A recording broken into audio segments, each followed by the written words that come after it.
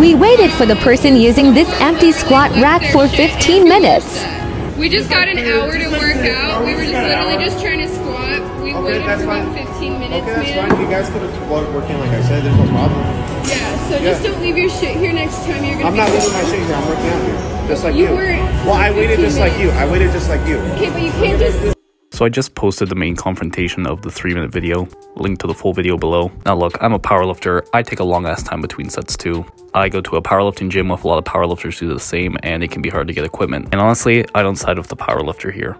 I think you have to be aware of your surroundings, and while I think long rests can be valid, when you're in a busy gym, other people are trying to work out. I do think these people could have handled it better. All in all, just try and be more mindful of others.